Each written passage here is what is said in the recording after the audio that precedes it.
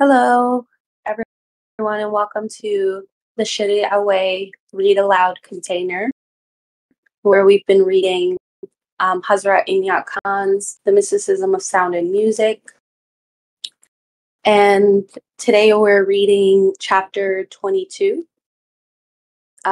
which is titled Spiritual Attainment by the Aid of Music. So I'll start off, and then if anyone wants to pick up after me, I welcome it. Before commencing this subject, I should like to explain first what the word spiritual means. Is it goodness that may be called spiritual?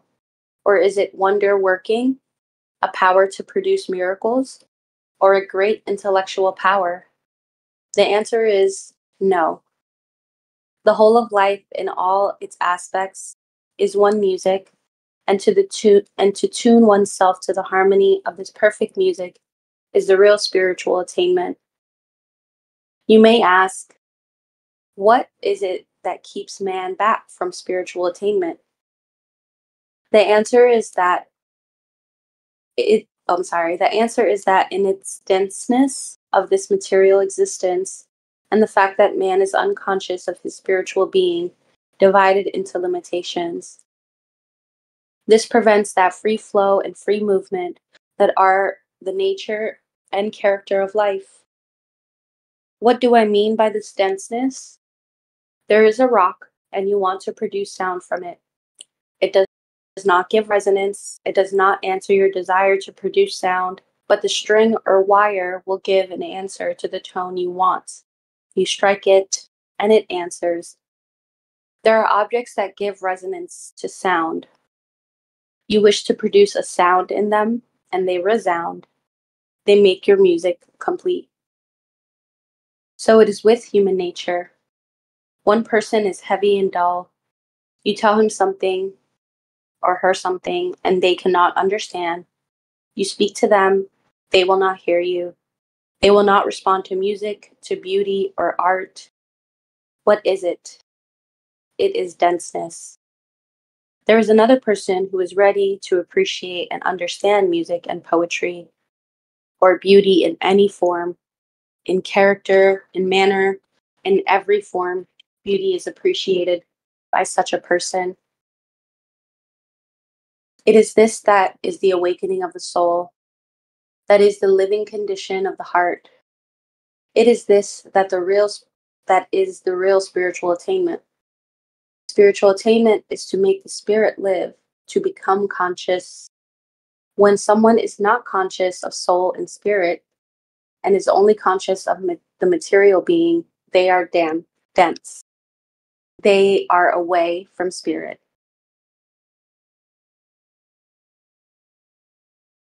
Would anyone else like to pick up?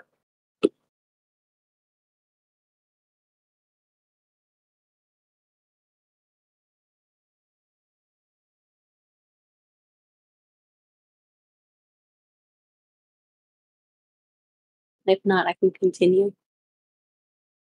Yeah, no worries. You may ask, what is spirit and what is matter? The difference between spirit and matter is as the difference between water and snow. Frozen water is snow, and melted snow is water. It is spirit in its denseness that we call matter. It is matter in its fineness that may be called spirit. Once a materialist said to me, I do not believe in any spirit or soul or hereafter. I believe in eternal matter. I said to him, your belief is not very different from mine. Only that which you call external matter, I call spirit. It is a difference in terms. That is not a thing to dispute about because we both believe in eternity. So long as we meet in eternity, what difference does it make if the one calls it matter and the other calls it spirit? It is one life from beginning to end. Beauty is born of harmony. What is harmony? Harmony is right proportion, in other words, right rhythm. And what is life? Life is the outcome of harmony. At the back of the whole of the creation is harmony, and the whole secret of creation is harmony. Intelligence longs to attain to the perfection of harmony. What ma- what people call happiness and comfort, or profit and gain, all they long for and wish to attain is harmony. In smaller or greater proportion, they are longing for harmony. Even in attaining the most mundane things, they always wish for harmony. But often they do not adopt right methods. Often people's methods are wrong. The object attained by both good and bad methods is the same, but the way one tries to attain it turns the object into right or wrong. It is not the object that is wrong, it is the way one adopts to attain it. No one, whatever their situation in life, wishes for disharmony. For all suffering, pain, and trouble are disharmony. To attain spiritually is to realize that the whole universe is one symphony in which every individual is one note. Their happiness lies in becoming perfectly harmonious with the symphony of the universe. It is not following a certain religion that makes one spiritual, or having a certain belief, or being a fanatic in regard to one idea, or becoming too good to live in this world. Many people there are, many good people there are, who do not even understand what spirituality means. They are very good, but they do not yet know what ultimate good is. Ultimate good is harmony itself. For instance, all the different principles and beliefs of the religions of this world, taught and proclaimed by priests and teachers, but that people are not always able to follow and express, come naturally from the heart of people who attune themselves to the rhythm of the universe. Their every action, every word they speak, every feeling they have, every sentiment they express is all harmonious. It is all virtues. It is all religion. It is not following a religion, it is living a religion, making one's life a religion that is necessary. Ugh, this is so aligned. Music is the miniature of the whole harmony of the universe. For the harmony of the universe is music itself, and people, being the miniature of the universe, must show the same harmony. In their pulsation, in the beat of their heart, in their vibration, they show rhythm and tone, harmonious or inharmonious chords. Their health or illness, their joy or discomfort, all show the music or lack of music in one's life. What does music teach us? Music helps us to train ourselves in some way or other in harmony. And it is this that is magic, or the secret behind music. When you hear music that you enjoy, it tunes you and puts you in harmony with life. Therefore, people need music. They long for music. Many say they do not care for music, but they have not heard music. If they really heard music, it would touch their souls, and then certainly they cannot help loving it. If not, it only means that they have not heard music sufficiently and have not made their heart calm and quiet in order to listen to it, to enjoy and appreciate it. Besides, music develops that faculty by which one learns to appreciate all that is good and beautiful in the form of art and science, in the form of music and poetry. In every aspect of beauty, one can then appreciate it. What deprives people of all the beauty around them is the heaviness of their body or the heaviness of their heart. They are pulled down to earth, and by that, everything becomes limited. When people shake off that heaviness and feel joyous, they feel light. All good tendencies, such as gentleness, tolerance, forgiveness, love, appreciation, all these beautiful qualities come by being light. Light in mind, soul, and body. Where does music come from? Where does the dance come from? It all comes from the natural spiritual life that is within.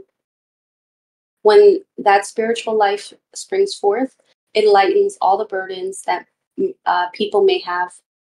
It makes their life smooth, floating on the ocean of life. The faculty of appreciation makes one light. Life is just like the ocean. When there is no appreciation, no receptivity, people sink like pieces of iron to the bottom of the sea. They cannot float like the boat that is hollow, that is receptive. The difficulty in the spiritual path is always what comes from ourselves. People do not like to be a pupil, they like to be a teacher.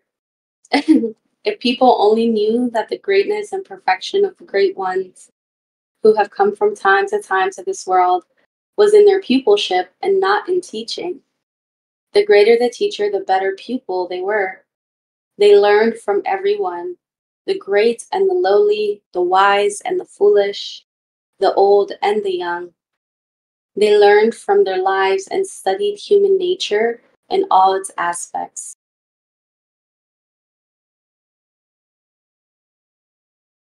The one who learns to tread the spiritual path must become as an empty cup in order that the wine of music and harmony may be poured down into their hearts. You may ask, how can one become an empty cup? I shall tell you how cups show themselves filled instead of being empty. Often a person comes to me and says, here I am, can you help me spiritually? And I answer yes. But then they say, I want to know first of all, what you think about life and death, or about the beginning and the end. And then I wonder what their attitude will be if their previously conceived opinion does not agree with mine. They want to learn, yet they don't want to be empty. That means going to the stream of water with one's cup covered up, wanting the water, and yet the cup is closed, filled with preconceived ideas. Where have the preconceived ideas come from? No idea can be called one's own. All ideas have been learned from one source or another, but in time, one comes to think that they are one's own. For those ideas, one will argue and dispute, although they do not satisfy fully. At the same time, they are one's battleground, and all the time they will keep the cup covered up. Mystics therefore have adopted a different way. They have learned a different course, and that course is self-effacement, or in other words, unlearning what one has learned. They say in the East that the first thing that is learned to understand how to become a pupil. I'm going to read that again. They say in the East that the first thing that is learned is to understand how to become a pupil. They do not first learn what God is or what life is. The first thing to learn is how to become a pupil. One may think that in this way one loses one's individuality. But what is individuality? It's not that which is collected. What are one's ideas and opinions? They are just collected knowledge. This should be unlearned. And how can one unlearn? You would say that the character of the mind is such that one learns what one learns is engraved upon it. And then how can one unlearn it? Unlearning is completing knowledge. To see a person and say that person is wicked, that is learning. To see further and recognize something good in that person, that is unlearning. When you see the goodness in someone who you have called wicked, you have unlearned. You have unraveled that knot. You have once said, I hate that person. That is learning. And then you say, oh no, I can like him, or I can pity him. When you say that, you have seen with two eyes. First you learn by seeing with one eye, then you learn to see with two eyes. That makes sight complete.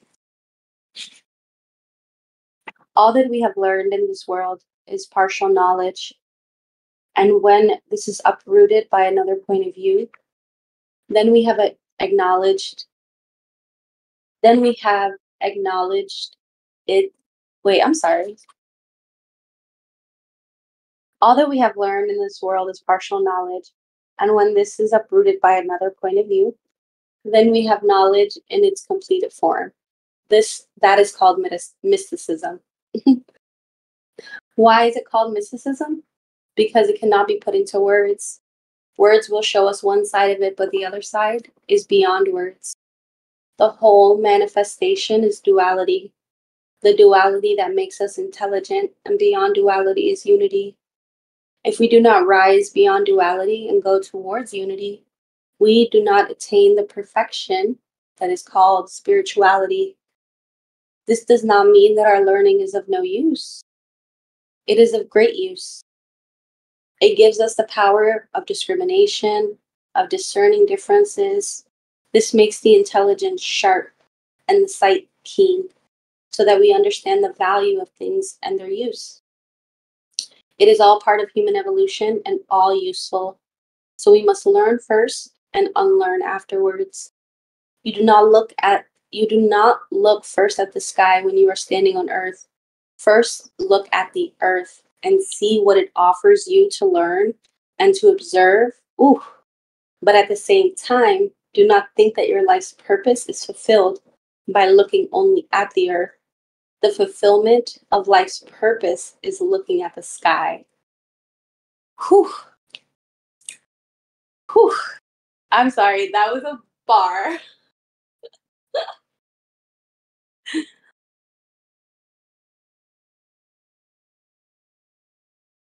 Shay, I'm just looking at the chat. This is ringing bells for me. Okay, I'm going to read the last couple paragraphs. Whew. What is wonderful about music is that it helps man or woman or people to concentrate or meditate independently of thought. Therefore, music seems to be the bridge over the gulf between the form and the formless. If there is anything intelligent, effective, and at the same time formless, it is music.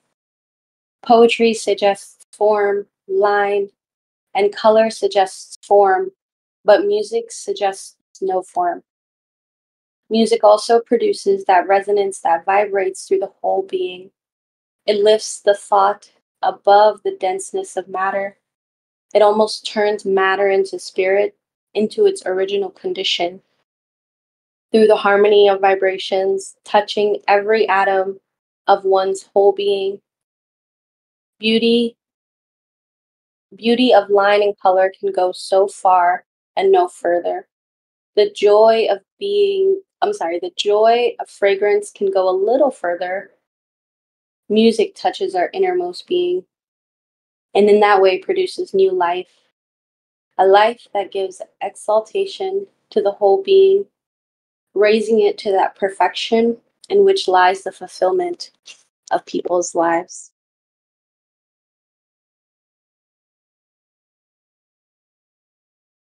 Thank you all for listening.